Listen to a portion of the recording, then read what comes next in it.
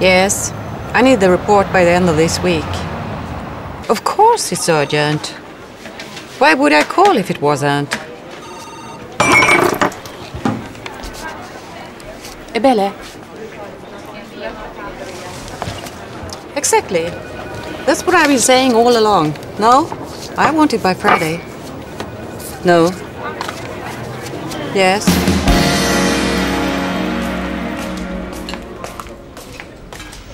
Hi, Billy. Hi.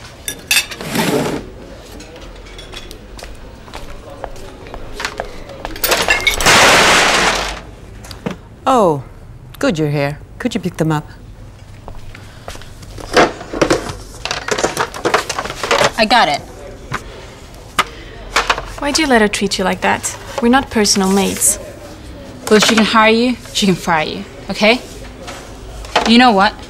One day, we'll be exactly the same. I feel so bad for Abele. She's being pushed around by this awful woman that treats her like her personal maid, you know? That doesn't sound like Abele. Oh, she seems more like the type who would bite back. How high up are we going?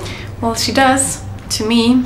Well, I don't think you should interfere. You don't want to lose your job, do you? But a real friend would help her bite back. What floor is this bar on, really? 42nd. Here we are. Oh, nice view.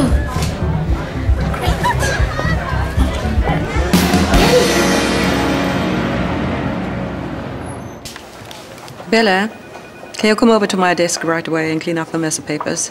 I need it done before I leave. You know what? You should stop calling for Abele all the time. She has enough work to do without being on call every time you make a mess. And besides, she's a wonderful person who deserves more respect than you will ever get. Is that so?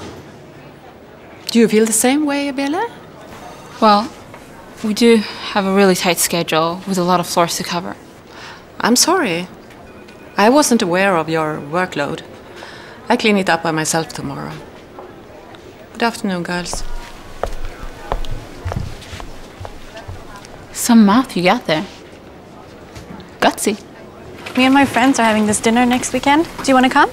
Yeah, but only if I can make the dessert. I make this killer cake with chocolate fudge, raspberry swirl, With crushed macadamia nuts, grated coconut, rum raisins, topped with white chocolate.